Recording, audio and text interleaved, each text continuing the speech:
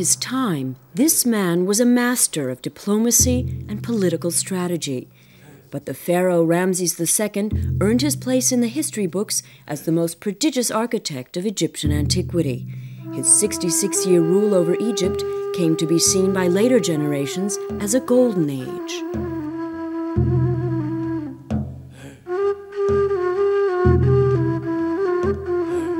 In the whole 4,000-year history of the pharaohs, only one of these god-kings reigned for longer than Ramses II. The lifeblood of the land they ruled over was the sacred Nile River. Its regular flooding allowed tall palms and green gardens to flourish along its length. Human settlement was confined to the Nile's fertile floodplain, and beyond the reach of its life-giving water, an inhospitable desert began.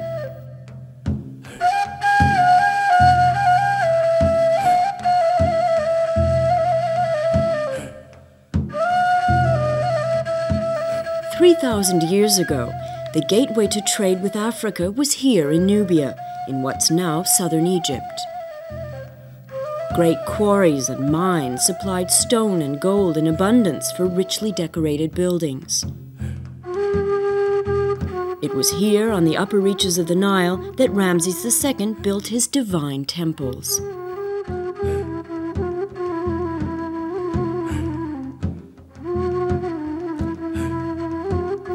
The great temples of Abu Simbel.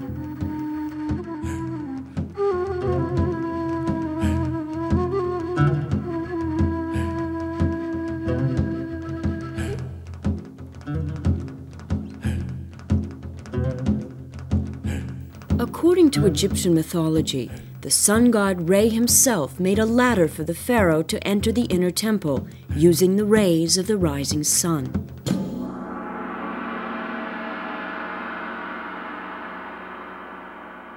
Here we're in the world beyond, ruled by the god Osiris, judge of the dead and ruler of the underworld. When Ramses enters the temple, he enters the world of the dead. And every day as the sun rises, it's Osiris who brings the pharaoh back to life, rejuvenated again.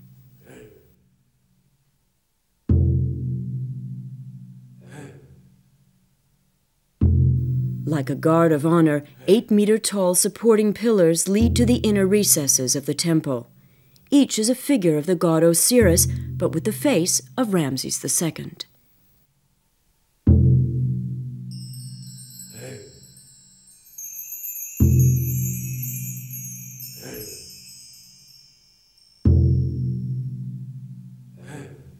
In the innermost sanctuary, 4 statues are carved into the rock. They are the creator gods Ra-Horakhty, Ptah, and Amon-Ra. And with them the god-king himself, Ramses II.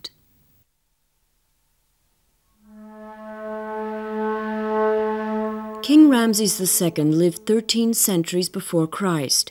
During his long reign, he altered already existing temples, founded a new capital city, and covered the whole of Egypt with huge stone figures and obelisks and vast temple complexes. Here in the king's mortuary temple, the Ramesseum, in the ancient town of Thebes, lies the head of one such statue. Originally 17 meters tall, the figure would have weighed 1,000 tons.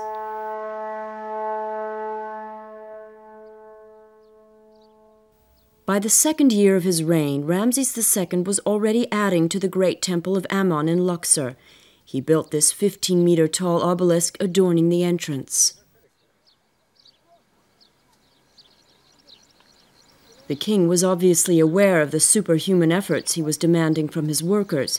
He paid tribute to them in these words: "You, my workers, chosen for your strength and the skill of your hands, building monuments for me in great numbers, skilled in working with precious stones. You know the types of granite. You know the secrets of sandstone. O hard-working and faithful builders, I shall live as long as the monuments you raise."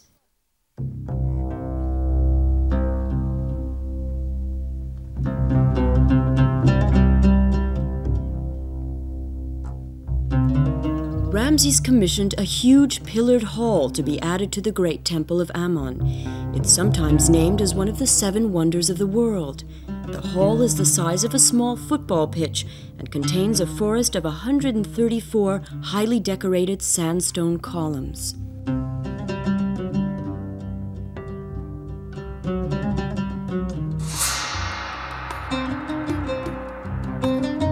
Again and again, this cartouche appears, carved into the stone. It bears the hieroglyph for the pharaoh's name.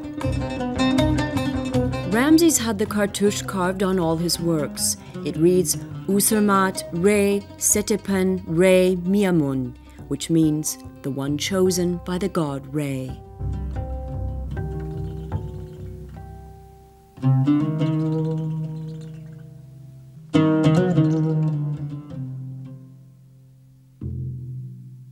Ramses' rule extended over the civilized world, over Upper and Lower Egypt, that is.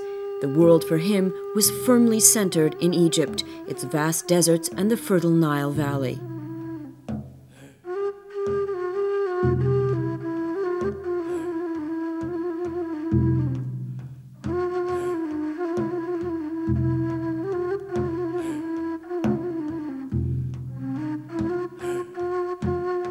The pharaohs went to war regularly to defend their trade routes and, more importantly, their land and people.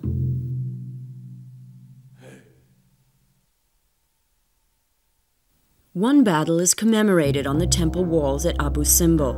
It's the Battle of Kadesh against the Hittites early in the king's reign. Ramses had himself portrayed in the reliefs as a brave warrior and daring military leader. An inscription on the wall proclaims the pharaoh's courage and fame, and bears witness to the cowardice of his own troops.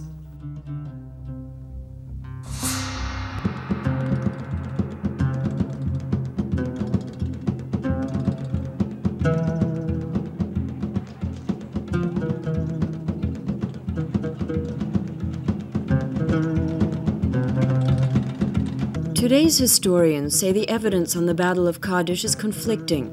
Inscriptions left by the Hittites present them as the victors.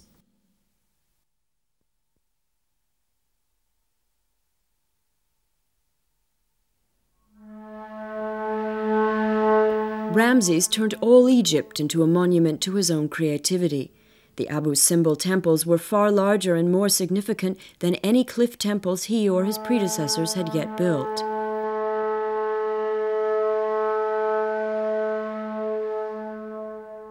Using the simplest of bronze and stone tools to open the rock face, the workers cut 60 meters back into the cliffs, working in teams of 100 men each. As the space inside grew, a system of polished bronze mirrors was installed. In the dim light they gave, artists decorated the inner walls with reliefs and painted figures.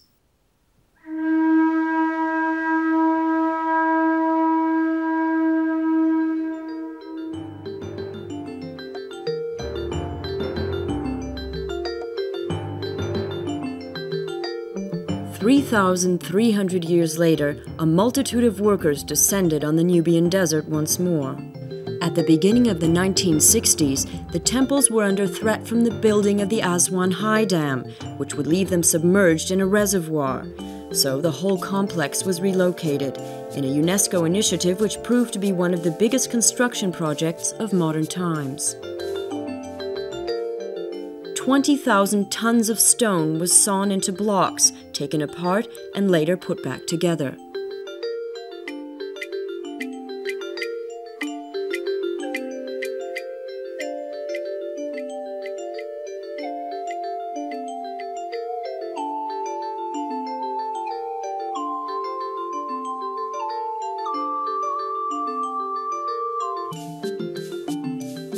In March 1968, after 4 years' work, the relocation of the temple was finally complete.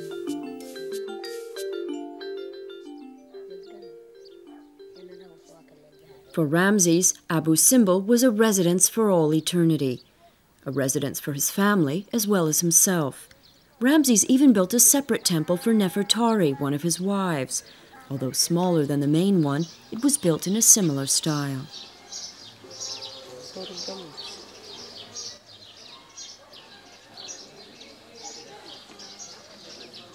At the main temple, 4 colossal statues portray the father of the family, watching proudly over the other figures and reliefs carved into the stone.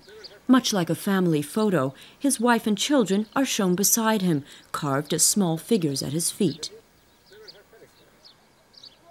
The king's firstborn son, Amun-Her-Chopshef, is portrayed here between the legs of the larger statue. And at the feet of the Colossus on the left stand 3 of his daughters.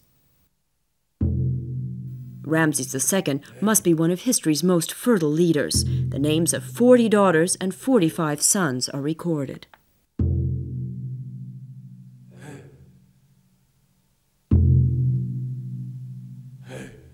To build monument on monument is a wonderful thing. 2 wonderful things at once. His own words best show us Ramses II, the prodigious builder of Egyptian antiquity. Here in the Nubian desert, not far from Abu Simbel, the pharaoh had 7 more large cliff temples built. Sadly, few have survived.